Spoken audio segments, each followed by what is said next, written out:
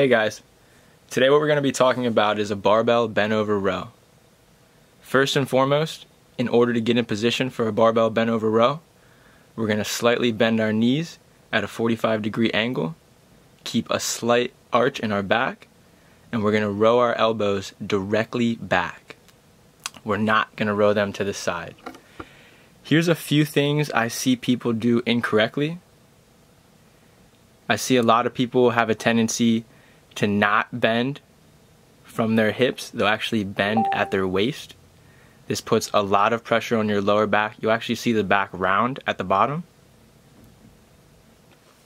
The second biggest problem I see with the barbell bent over row is that we actually don't bend at our hips. We bend at our waist with no bend in our knees. Now what this does is this causes our back to round the entire exercise. Now I know I've seen people do this before and you probably feel it in your back. I promise you it's not for a good reason.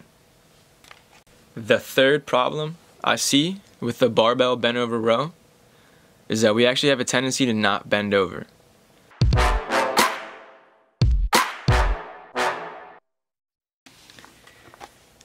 Elbows come straight back, slight bend in the knees, slight arch in the back, and this is a barbell bent over row.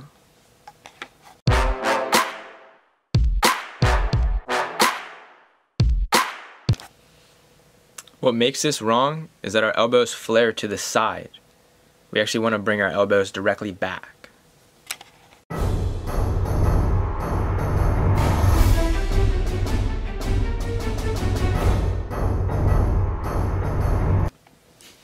Alright, don't worry guys, you did not re-loop this video. This is just a reverse barbell bent over row. So everything stays the same in this movement. We still have a 45-degree bend from our knees to our hips. We have a slight arch in our back, and we're bringing the bar back as opposed to flaring our elbows out. The only thing different in this movement, as you'll see here in a few seconds, is our hands are underneath the bar as opposed to over top of the bar. Alrighty guys, now we've mastered the barbell bent over row. If there's any more questions you have with the barbell bent over row, or if there's anything that you didn't understand, please let me know in the comment section down below, and I'll get back to you as quickly as possible.